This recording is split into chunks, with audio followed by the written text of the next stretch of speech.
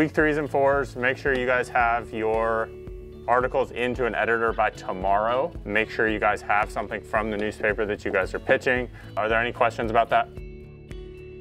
So I run the first middle school newspaper in the district, which is exciting for me and my students. We call it the Whitford Weekly. We have about 50 kids enrolled in the 2 periods. They're working on different things from current events to opinion articles to what's going on here at school.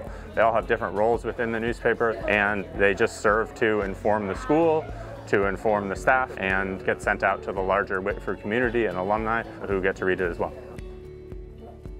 My last article was about the James Webb Space Telescope, which launched last Christmas. In newspaper, I like the environment that we have. It's a nice, uplifting environment, and it's just nice to be around people that can help you and support you. In newspaper, we do 3 article response forms a week, and then if we find an article that's really interesting or a topic that we want to talk about, we will write and then produce it in the Whitford Weekly.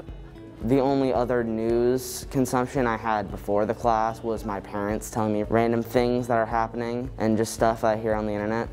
But now I feel much more informed. My parents and we talk about things, and I have a new level of understanding. And you can tell everyone wants to be here and are focused.